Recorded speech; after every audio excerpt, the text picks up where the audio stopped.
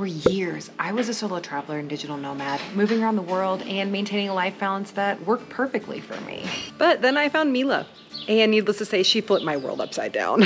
And after a year on the road with her, we have learned a lot. Today, I want to share 3 challenges we faced traveling full-time together and how we've overcome them. The first challenge is finding the right accommodation. If you don't know what you're looking for, finding pet-friendly accommodation can be a nightmare.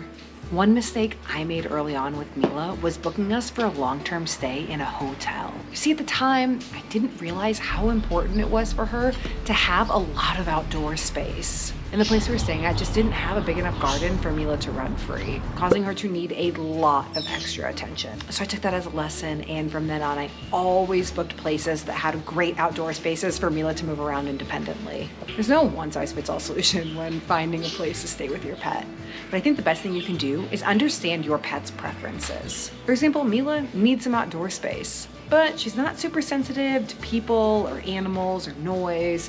She doesn't require a lot of indoor space either. So a small room or a small apartment in a shared space works perfectly for us. And to physically find a place, I usually use booking.com or Airbnb. Both of those services offer pet-friendly filters, so I know the options that are available to us pretty easily. But be prepared to pay a little bit more. Most hotels have a pet fee of $10 to $25 a night, depending on where you're staying and how long. And then I've seen Airbnbs have pet fees anywhere from like $20 to $100, depending on how long you're staying. The second challenge we face is managing the stress that full-time travel can bring to an animal. I've had Mila since she was 10 days old. We made her first move when she was 14 days old. She's been on 4 flights, countless buses, taxis. I think we've moved about 15 times since I've had her. So she's pretty accustomed to the travel life. But there's certain things I do to make sure that her life stays consistent and help her manage her stress regardless of where we are. The first thing I do is make sure that she consistently has access to nutritionally balanced food. I just made an entire video on this, so I'm not going to deep dive the topic today. But I do believe by her having access to high quality food, it helps keep her healthy and keep her stress levels down. There are toys that I bring with us everywhere. I make sure that she always has her tunnels. These are great because they're super collapsible. Another one I always have is her ball table with the scratcher in it. And then her hammock comes with us everywhere as well.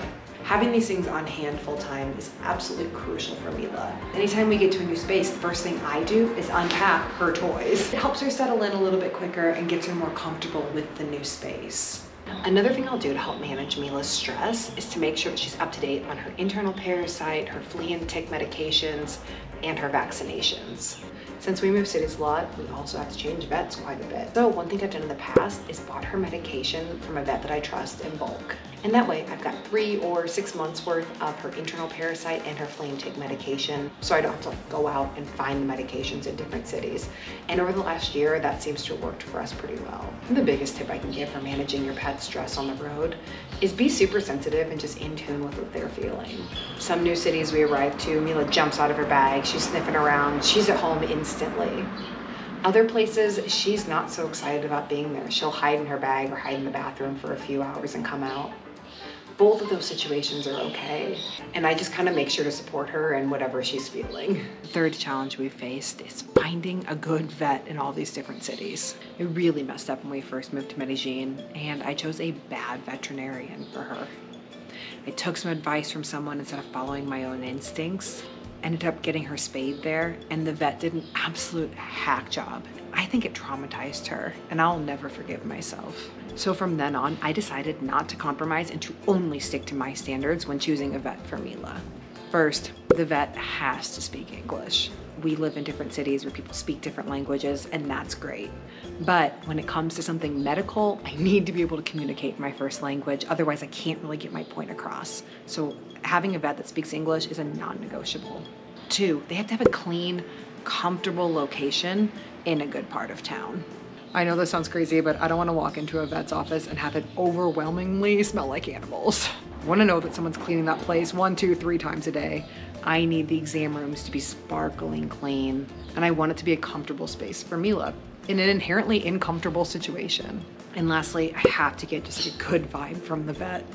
I want to know they're really compassionate about their job, they're understanding of our situation, and that they truly care for animals and this isn't just a job for them.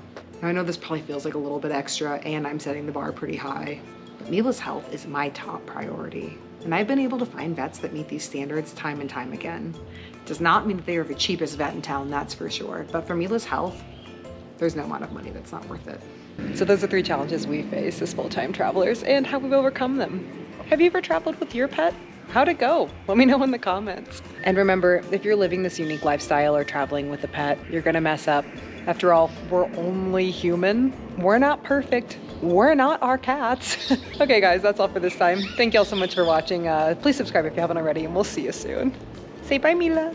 Are you dismounting? Should you? There we go.